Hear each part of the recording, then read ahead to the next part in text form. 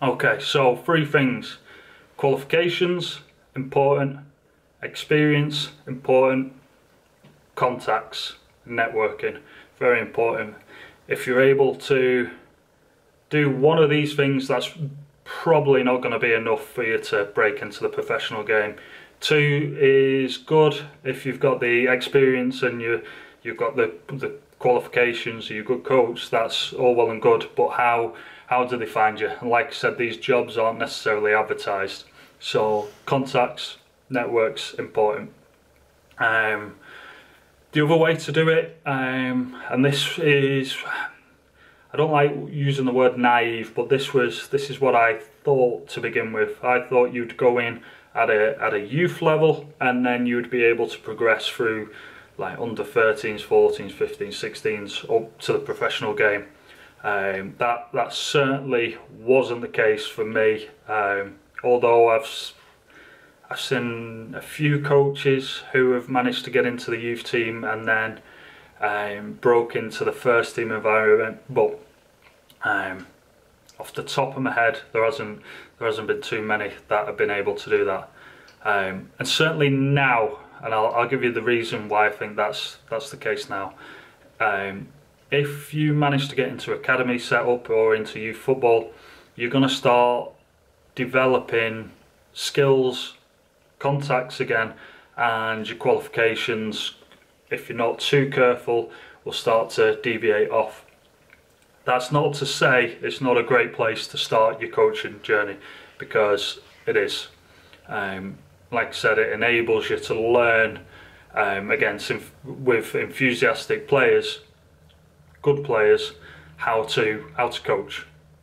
So you do. I do think it's not the worst thing in the world to get your experience and sort of cut your teeth at that level. However, if you're wanting to work yourself through the ranks, certainly now there's different qualifications. So there's the youth team qualifications. So if you're going, say you've done your level 1, level 2, and you're either going through or got your UEFA B, and you're coaching 14-year-olds or 15-year-olds at a professional club, you then need to make a choice of what your next step is if you're going to go off into getting qualifications that are more specific to the environment that you're in at the moment. So for instance, in England, in the UK, there's the youth badges now, and they go all the way through as well, level 1, 2, 3 and 4. The next thing, youth football, youth soccer and elite soccer, completely different worlds, and they also have different cycles. So for instance, if you're at a club, what tends to happen is the coaching staff will, if they leave, then a new coach will come in and bring his staff into that. So that first team environment sort of changes on their own, and that is in a different world with all the other professional clubs. That leads into my next point. I've had this for 20 years. A lot of coaches use the excuse, how